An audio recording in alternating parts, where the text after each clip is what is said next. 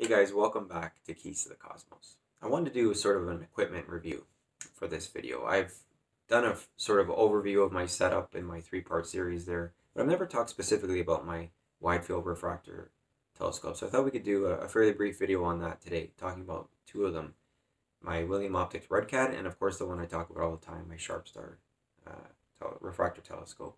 Just to sort of give you an overview of some of the specs, what I like about them, and maybe a couple things that I don't love so much.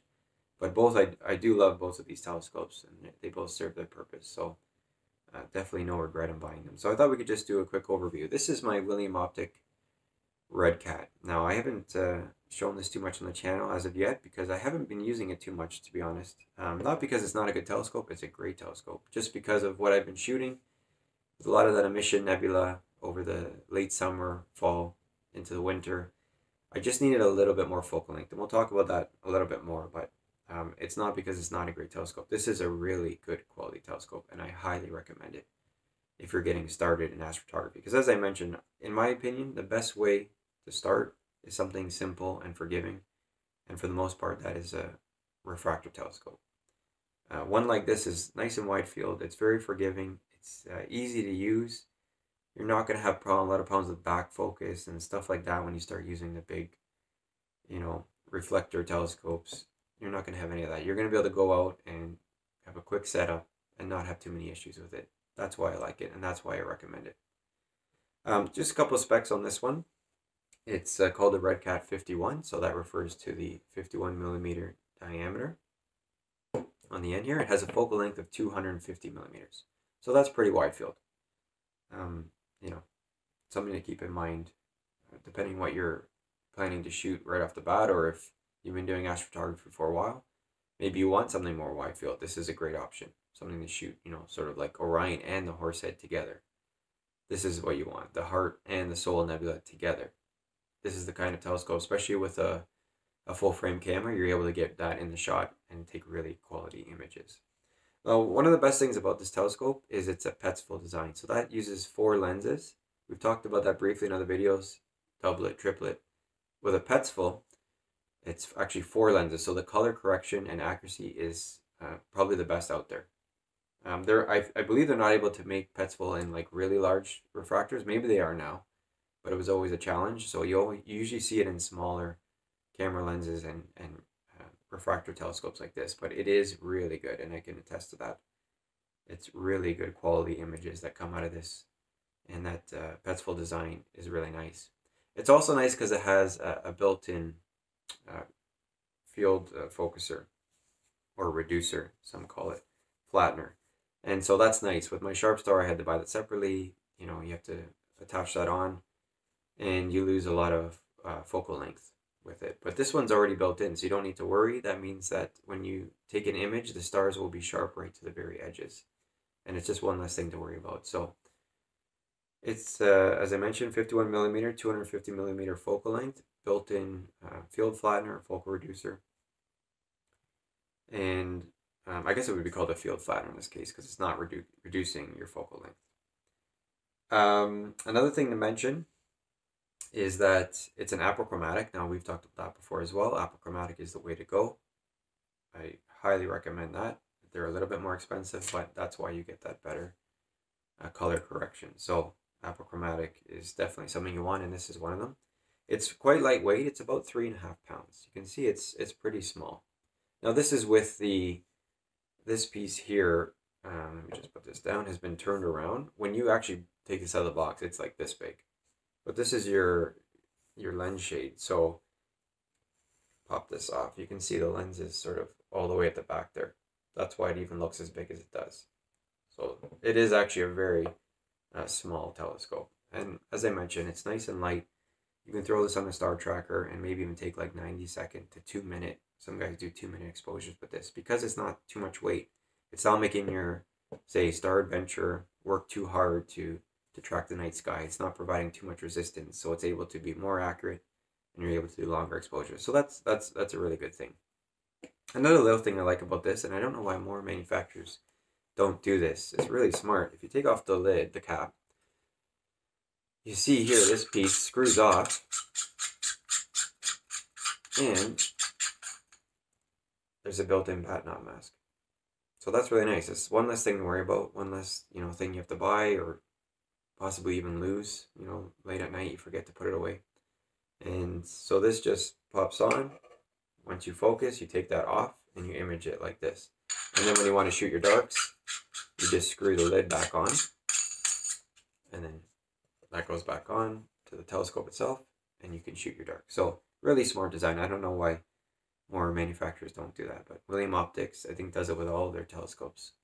Their refractor telescopes anyway. It's really smart. Couple of drawbacks. I mean, there's really not much. You can see it's really well made. It's a beautiful telescope. Love that paint finish. Really nicely done. Really high quality. You can just feel the quality when you hold it. And another thing I should mention, it's got a nice bar on the bottom too, quite long, so that gives you a little bit of adjustment, especially if you're using that ADM plate that I've shown on my setup, where you're able to just use the screws and move it up and down. This gives you a lot of play to balance the mount even better.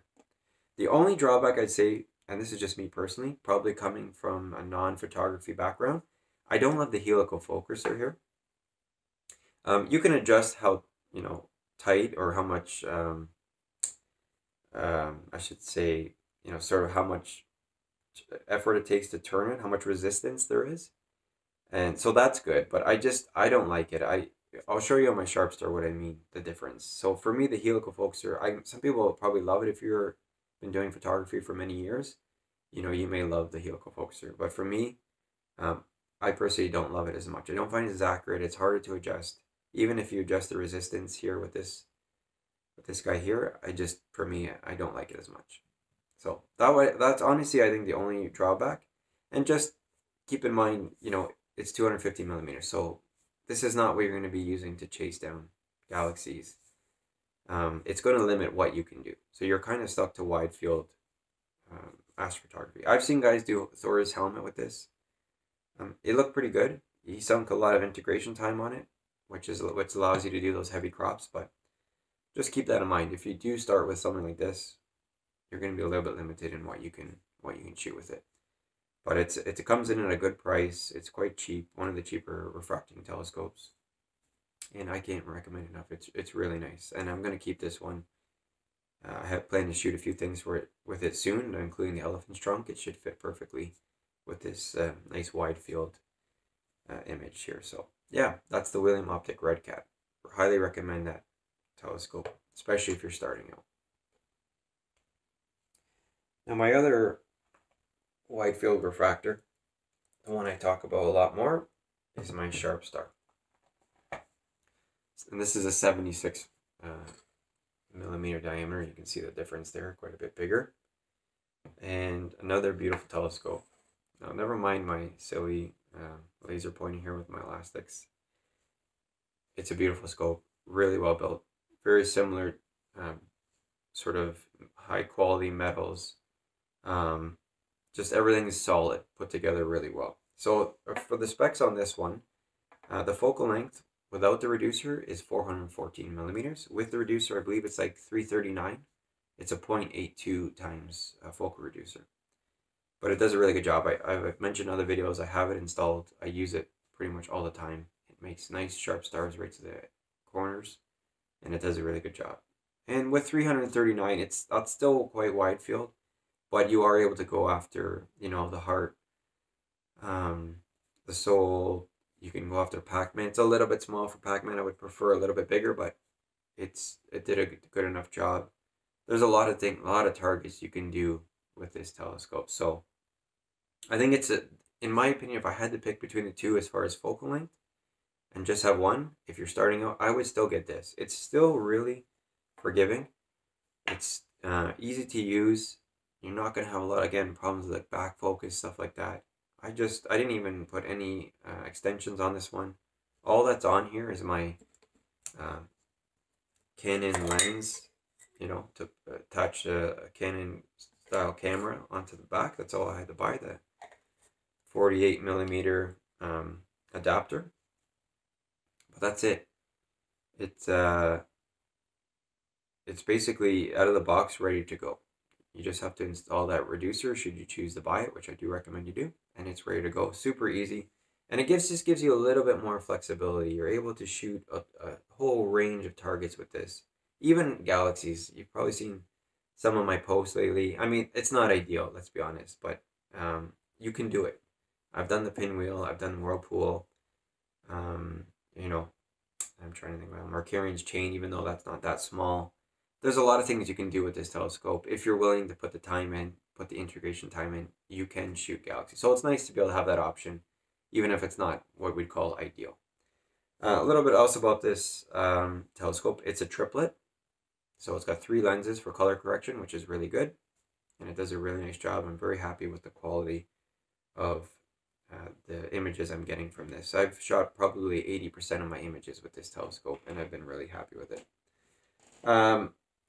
Focal with the f ratio. So without the focal reducer, it's f 5.5, and that's something I should have mentioned with the RedCat. That RedCat is f 4.9, so that's pretty quick. It's, you know, it's not crazy quick, but at f 4.9 you can collect a lot of light and image, you know, some more of those faint objects and do it with ease. So that's something I should have mentioned with the RedCat, f 4.9. This one is f 5.5, but when you put the focal reducer on, it's f 4.5, which is quite quick, even quicker than RedCat. So, you know, what else can you ask for? I think it's just a really well balanced telescope. It gives you everything you need. And again, it's not too expensive. It's just a little bit more than RedCat. With the focal reducer, that adds a little bit of cost. That is optional. I do recommend it, but still not crazy expensive. And this is a great starter telescope. One thing I really like about it, talking about what I didn't like about the RedCat, was the focuser. This focuser I love. So that gold knob is actually what's called a reduction gear on the focuser. And what that does is it allows for just sort of, you can see it on from the side here, it allows for more finer adjustments. So on the one side is just a bigger black knob. Let me show you here.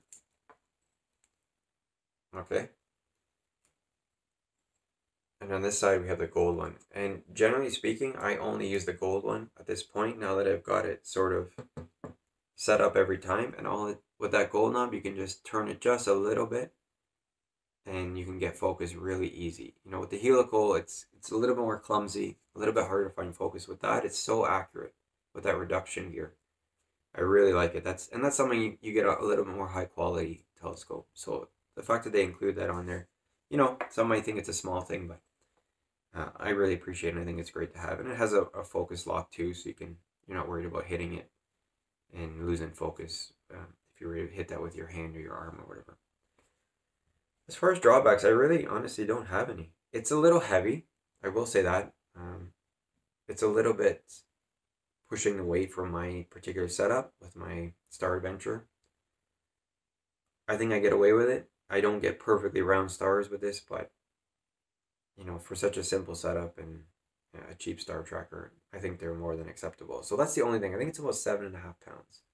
So it's hefty. And a lot of the reason for that is this metal here.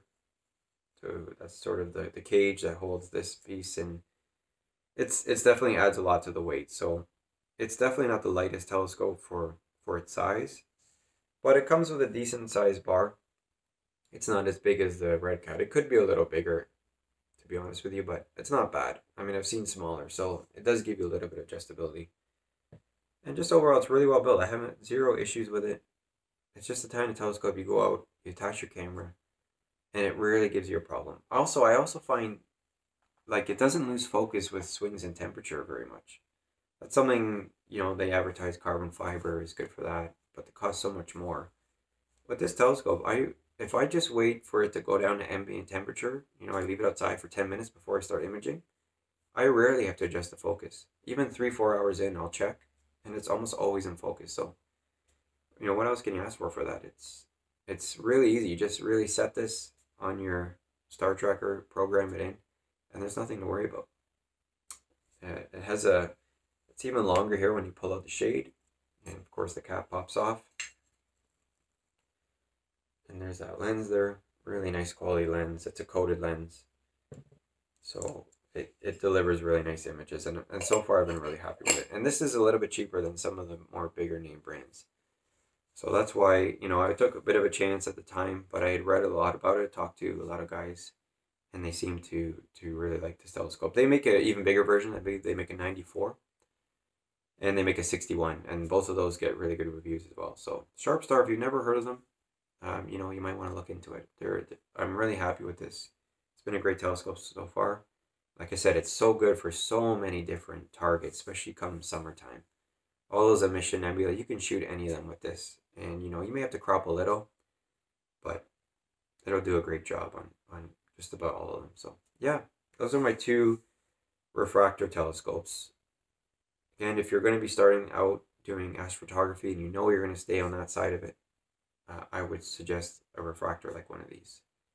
Easy to use, not too expensive, not too big.